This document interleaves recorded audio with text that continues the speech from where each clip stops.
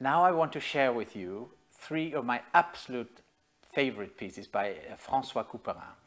Couperin, François, belonged to a great musical family.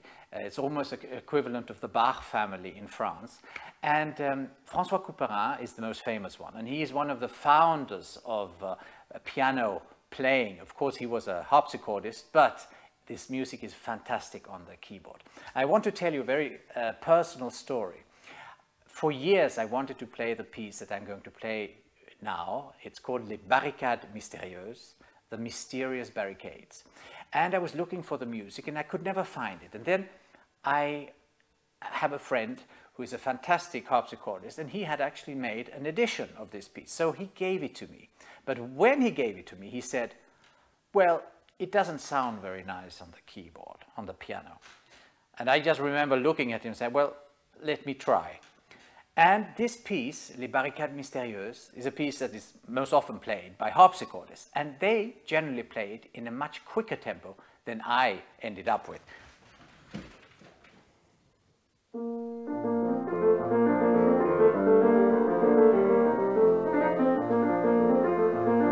Something like that.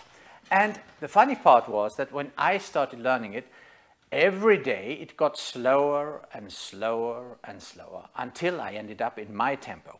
And in the end I said, this is my tempo. I don't care what the harpsichordists do, I will play it like this.